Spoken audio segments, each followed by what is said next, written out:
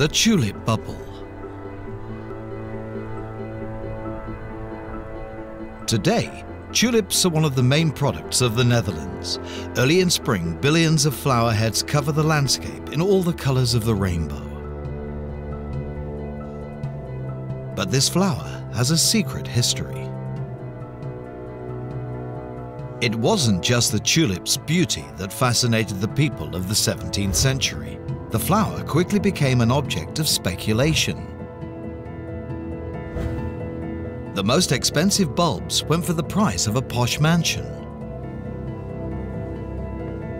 The tulip hype spawned a new category of risky financial products like options and futures. In the spring of 1637, the bubble burst, ruining countless lives.